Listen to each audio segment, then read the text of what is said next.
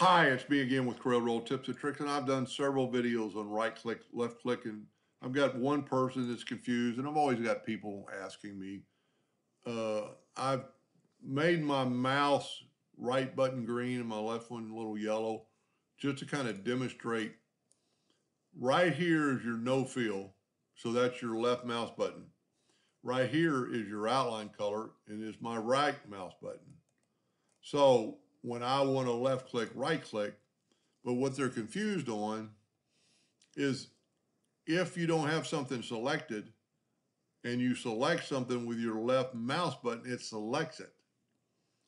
If you right click that item, it brings up a menu bar with copy, delete, order, hide, paste, or lock, power clip, bunch of stuff you could do with this. So if we wanted to copy that, we would just go and then control or hit the right mouse button again and put paste and it put another copy. But what I'm talking about with the left mouse button and the right mouse button.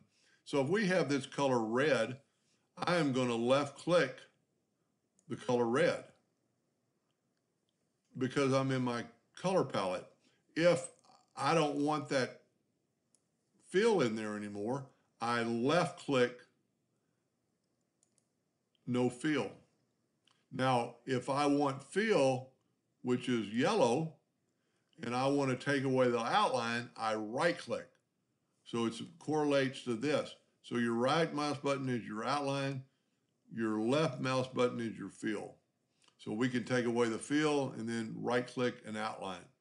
So it's really depending on if you're not using your color palette, your left click is to select the item no matter what the item is. But if you want to fill it, you go over your color palette and you got fill, and this is, I even took her picture that she sent me.